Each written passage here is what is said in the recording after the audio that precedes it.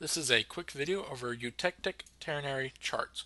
And this is for when you have a liquid that solidifies to a solid. So let's say we have a liquid at 1200 degrees Celsius. Liquid. And it is 10% A, 10% A, 10% B, and of course it will be 80% C. So on our chart it would be right there. So now we have this chart, and what do these points actually represent? Well, this point represents the melting point of pure C. So anything under this on this line will be a solid. Anything above it with pure C will be a liquid.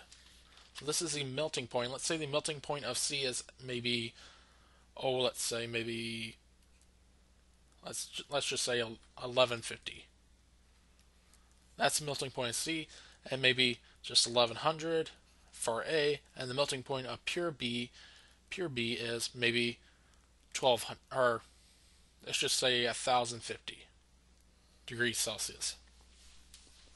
So we have a liquid that is 10% A, 10% B, and 80% C.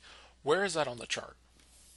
Well, on the bottom it's maybe somewhere right there. Somewhere. So then we have to go up to 1200, and let's say this is 1200. So let's say we start to cool it. What's going to happen? So if we start to cool it at this composition, C will begin to solidify. So we have a liquid, and it's not going to have waves like that. It'll probably be very viscous. But we have some liquid, and C begins to solidify. So we get little solid particles of C. But as it solidifies, the liquid component decreases in the amount of C. And it decreases with keeping A and B in proportion. So if 10% of the solution is A and 10% is B, and it had no C, then it would be 50-50. So 50% A and 50% B. So there's actually a line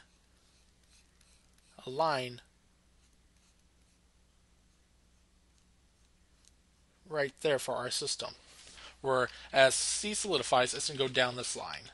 So it's going to go down this line. That's actually kind of difficult to draw. But it's going to go down this line. And as it solidifies, it changes the temperature at which C solidifies or crystallizes at. So now you have to decrease the temperature even more. And then you're maybe here. And then you have to decrease the temperature even more. And then you get here. And more. And again, more of C is crystallizing. And you just keep on going. And then you have to keep decreasing the temperature until you get to this point right there. At this point, this is a binary eutectic. That means A and C begin to crystallize. So now we have to do the same thing for A.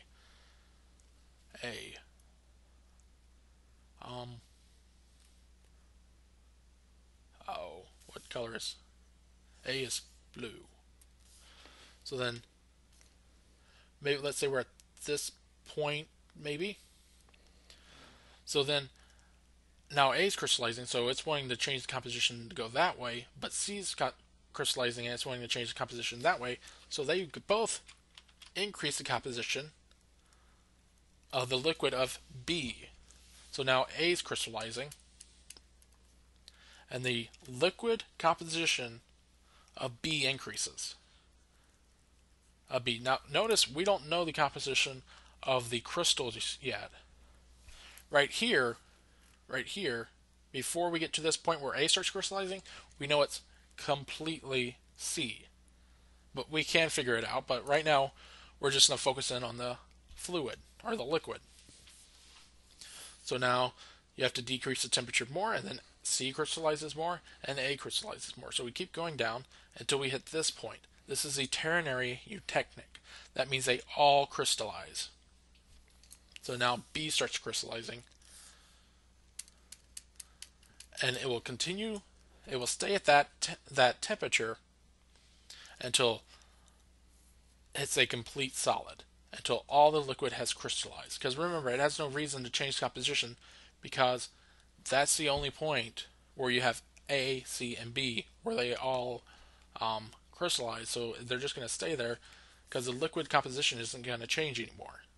So you can kind of think of that as like an azeotrope for if you're doing distillation or something, where it's not where you can try putting in more heat, it's not going to change the composition.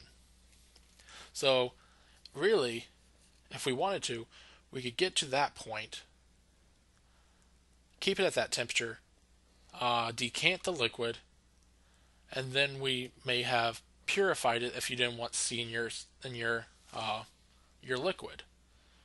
Or we could do it again if we had the composition where it was right there or down there. So all this chart is that you follow this.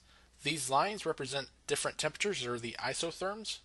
So this may represent, that line may represent, actually let's do this. This line may represent 950, this one 850, and I'm just completely making up numbers. And this line may represent 800, 800, and then the final temperature may be 750. And only at 750 can you have A, B, and C crystallize all together. You can have B and C crystallize on this line. That's the binary eutectic for B and C, and you can have B and A crystallize together on this line without affecting C. So that is the absolute basics. The next video will have actually how you do some calculations off of the chart, but this is the basics of the ternary eutectic chart. And remember, this increases, that's just the temperature. And if you're above all these, so if you're in this face, above the diagrams, if you're above all this, so if you're all in this area, above these curves, it's a liquid. Below these, you get solids. So that is the binary eutectic chart.